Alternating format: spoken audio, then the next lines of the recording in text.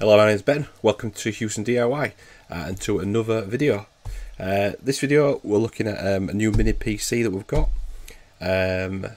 So I've been looking at these mini PCs for a while now, Windows based mini PC. Noticed the laptop I've been using for both personal use, video editing, doing my videos now like with OBS. Kind of the laptop's not performing the greatest it can do with multiple peripherals plugged in. It's pretty well spec'd Huawei laptop, but kind of wanted a dedicated PC. Wanted this to be a small PC, not taking up much space. Didn't want a big tower. Been seeing a little bit of, popularity of the new mini PCs, Intel NUCs, and then these cheaper, maybe Chinese versions coming across as well. So I did a little bit of reading into it, watched a few reviews myself, looked at some comparison articles, and I've gone for it. I've gone and got one. So basically we've got this one, which branded as the Trigkey S Speed. So let me flick over and show you it on Amazon.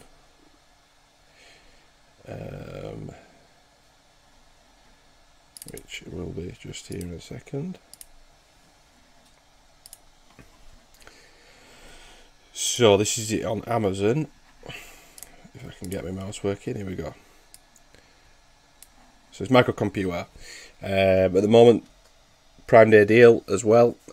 It's the 12th of July today, so it's a Prime Day deal at $367, which is pretty decent value for money compared to other mini PCs I've been looking at. So for the particular one I've gone for, there's two specifications.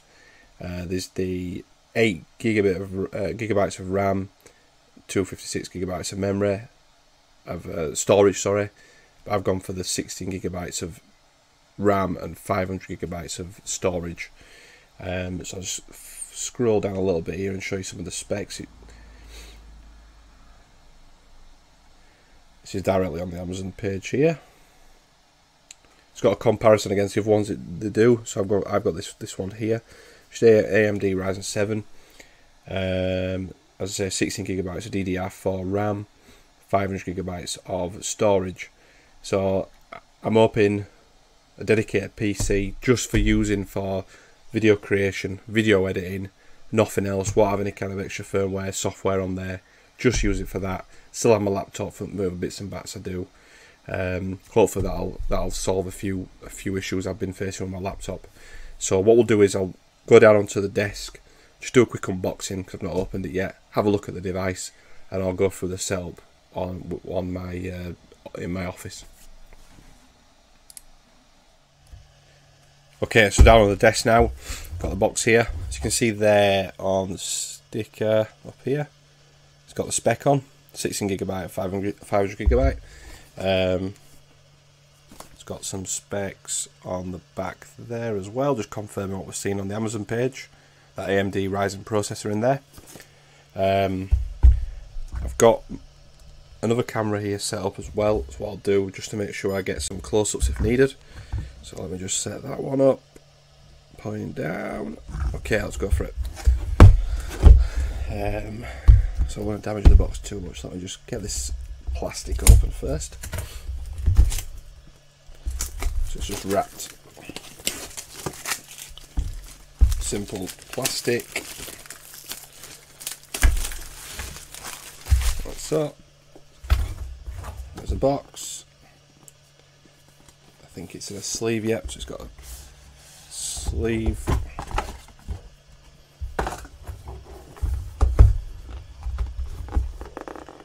And then a separate lid as well. Okay. I'll show you that there. User manual. Just different languages, nothing too crazy there. So this is actually, it shows how small it is. This box is nearly, it's not even 2/3 the size of the PC in there. So you've got an accessories box on the right here. So let's do this accessories box first. Accessories there, so let's have a look. It's got a mounting plate there, we have got a small HDMI cable. So I'm assuming the idea is to VESA mount it to the back of a monitor, and you've got a tiny HDMI cable there to mount it down, just plug it directly into your monitor without having loads of cable length kicking about. Slightly longer HDMI, oh no, sorry. Oh yeah, slightly longer HDMI cable there as well. So it's longer HDMI cable. They're the little screws to fix the mount into the back of your monitor or TV. And then a UK power brick, which is good because I'm in the UK, which I need. So 2 amp input, output, 19 volt, 3 amp, 57 watt. Okay, pretty standard. Seems decent enough. So we'll put that back in there. Put them back in there, and the mounting plate. Like so. It's pretty well packaged. It's got some foam both sides around it just to keep it protected. There it's really light. Worryingly light. But it's wrapped in some plastic. It's got some instructions there about when booting up. Saying you please use the power adapter, don't use an additional power adapter. Plastic sleeve. There we go, so you've got the Ryzen 7, AMD Radeon, stickers on the front of it there. On the back, oops, you can't see that, sorry. On the back there, again nothing extra, it's got some nice rubber feet on it there. Some non-stick rubber feet, which is quite good on a desk. Some little screws in each corner which aren't covered up. Physical port wise, we've got 2 blue USB ports, whether the USB 3 I'm not sure, but I think it says they are. Got the USB-C port on there, and a headphone jack there. Show it to that camera as well, just for even more close up. On the rear, got some, looks like some fan outputs there. 2 dedicated full HDMI cables, another 2 USB sockets, power in, and then a Ethernet LAN connectivity there as well. So yeah, that's pretty light. It's heavier than my mouse, but it's lighter than I thought it would be. But nice, sleek design, nice matte finish to it. You could have it out on your desk, definitely. It looks nice, which I'm probably going to hide it in our office, but no, I'm pleased with that. It looks good. It looks good. Okay, that was the unboxing. Thanks for watching so far. We've got the device out now. We've got the power cable, HDMI cables. We can kind of just see in there a little bit of light shining through these vents here, some extra vents on the side as well, which I didn't spot before. Just show the other camera, some vents on the side. But yeah, there's the device. It's nice, I like it, it looks good. Some of them look quite hideous, to be honest with you, but this is nice. So what I'll do now is I'll take it, we're not going to use it out here, I'm going to use it in the office. So take it into the office. I think we'll hide it, I'm going to have it hidden behind the screen, I think. And then I've got 2 monitors in the office area, which will show you. I think I'll do an HDMI switcher to switch between the 2, so someone can be sat at one desk working on it while plugged into a laptop at the other. But we'll take it across, get it booted up. Hopefully everything works, and we'll see how it performs.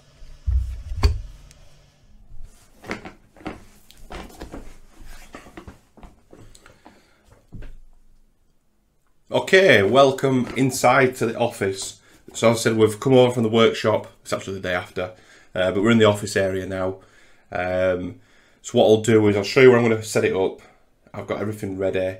So I'll have the cables out ready. I've plugged the power in, got some power to where it's going to be. I'm going to connect it via Ethernet via the LAN to a Unify Ubiquity switch I've got, which I'll show you in a second. But everything's kind of ready to go. I've not powered it up yet, but the HDMI cables are plugged in. Power cable's plugged in ready, and LAN cable. So let me just go around here. We'll show you where it's going to be set up, where it's hidden, kind of hidden away out of sight a little bit, and go through the setup. Okay, so we're onto this camera now. So let me just flip around and show you my office setup. So I've got my camera, I have a laptop there set up. Got a Logitech keyboard. So in the corner, just on this unit we've got here, is where I'm going to install it. So I've got the PC there. I've got it connected already to HDMI cable. I've got my USB dongle in for the mouse and the LAN cable connected. So the LAN cable connects into my Unify switch there, which is all connected up and ready. I've also got a separate external hard drive here. I've got some family photos on, things like that, which at some point I'll connect up into the back of there. But there's a PC. So what we'll do, let me plug it in and just kind of show you what happens. So my plan is, let me just put the camera down here. The plan is I'm going to have it on top of that hard drive there. But for now what I'll do is let me just plug it in. Okay, so that's literally the first time it's been plugged in.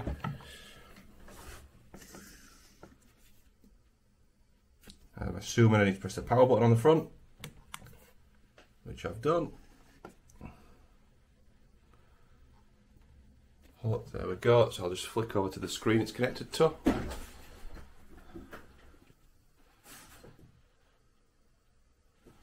And there we are. So this is the first time setup. So I'll just show you what it does immediately. I assume it'll have to go through all the Windows setup, etc. Which might take a while, so I'm obviously not going to film it doing all the Windows setup, but we'll just make sure it kicks off first. But I can see, just looking at my switch, I've got an active network connection flashing away there, which is great. I'm hoping that the Ethernet connection will give me some great connectivity, because I've just upgraded to 1 gigabit internet through Virgin Media in the UK. Okay, so let's have a look. So my mouse is working. I've got English United States, I haven't got English UK, but we'll go with that for now, I don't mind that. It looks as if this might be Windows 11, to be honest. Let's give it a go though. No, I need United Kingdom. Skip the second layout. So as I briefly showed, I've got a new Logitech keyboard as well. So this is a Bluetooth, so it's got the three connectivities. So I've got my laptop, I think my work computer, and then I'll use the second one for this one once it's up and running.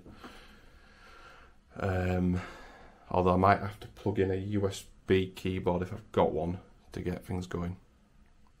So I won't record this. We'll come back to it when it's something more useful. That literally is the setup there. I've got it in the corner. You can see it's nicely tucked away, quite low key, low profile, looking good. So we'll end it there for now, and I'll drop back in once I've got a bit more of an update on the install. Okay, just a quick update. Let me show you what's going on. So basically putting my information, the PC name, signed into my Microsoft account. My personal Microsoft account, that is. Set the privacy settings, all that good stuff. Got to this screen. This might take a few minutes. I think this is the part where it does take a little bit of time, but that's all set up, done. So it literally took probably 5 minutes for a little bit of setup to do. It rebooted 2 or 3 times, and now we're just at this point here. So again, I won't sit here filming it. I don't think there's any point doing that. I'll come back to it once it's done and show you the desktop, etc. Okay, literally as well, 2 minutes later, it's in, we're on. So it definitely is obviously Windows 11. It's all set up. It's detecting, I've got a Logitech mouse. I'll install that, which I probably will do, so let it do its thing. So you can see it's connected fine. Oh, apologies, let me just click yes to that. So connected fine to the Ethernet connection. That's all good, that's done, that's working. I'll just minimize that for now. Let me go straight into the settings of this. Oh, it's wrong keyboard, sorry. I'll go into the settings. I was going to look at system about. So let's have a look. So you can see, I call it Huson's office. Got the AMD Ryzen 7. We've got the 16 gig of RAM, 14 gigabyte usable. It's got Windows 11 Pro on there. That's about it really. So no surprises, I don't think. So what I'm going to do now is I'm going to install the bits of software I need. So I'll install the Logitech stuff. I'll install OBS, and I'll install. Probably that's all for now. Do some tests with that. We'll do an internet speed test with a LAN connectivity, and I think that'll all be all for now. So let me get things set up, and I'll come back once the software is installed. Okay, it's done. It's all set up. I've got a couple of things installed I want to install. So let's just flip round and show you things in real time, just how things are working. So it's rebooted a few times. I've installed Vinci Resolve and OBS Studio. So let me just open Edge for now, because I'm using Edge, Microsoft Edge. So I'll just boot that up. So I just wanted to show a quick speed test. So I did a Google, a Bing search earlier for speed test. So I'll just go speedtest.net. So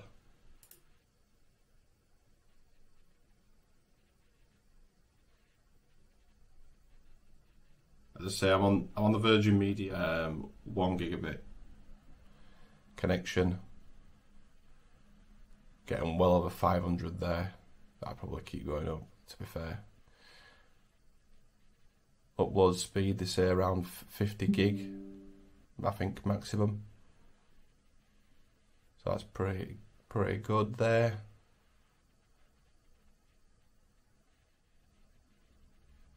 Okay, so anyway, that's speed test, that's web browser.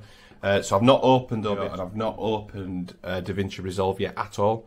So I'll open OBS Studio first. So that's double clicked on OBS Studio. Yeah, I'll optimize it for streaming and recording. I do on that. Service, YouTube usually. Don't do it for now, but yeah, that's OBS opened, which isn't usually a problem anyway. But so DaVinci Resolve can be quite, even just opening up can be quite slow on my laptop sometimes. Obviously, I'm not going to use it now, but to show you, but quick setup of DaVinci Resolve. In fact, we just skip and start right now, just to see how quick it boots up, basically. So I'm just get rid of OBS. So I've gone for DaVinci Resolve 18. Now we're using DaVinci Resolve 17 on my laptop. Let's allow access to that. So anyone that uses DaVinci Resolve, it can take a while to even just load up. So it's loaded fine, working fine. Let's see what that is. We allow that access. So yeah, so that's it. So it's booted up fine, not a problem whatsoever. Install absolutely fine. Windows 11 Pro is working. Everything's working. LAN connection's working. HDMI is working. First impressions, really impressed. Okay, thanks for watching another Huson DIY video. My name's Ben. Hope you've enjoyed this video. I hope it's been useful to see the product being installed, how I've installed it, the ease of the setup. I guess it comes with Windows 11 Pro, which is good.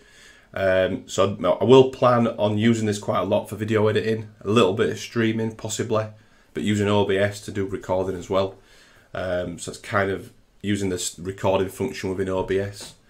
So I'll see how I get on. I probably will do like a couple of months after review of it. But if there's any questions anyone's got, anything you want me to try with the device, anything I should be testing, any settings I should be changing to get the best out of the device, please do comment in the comment section. It's real. I do find it really useful, people commenting. And again, if you want me to test anything to do with a later review, stick it in the comments and I'll give it a go. Or just any general questions. So I will put a link in the description to the where I got it from Amazon. But other than that, if you liked the video, give it a like. If you didn't, give it a dislike.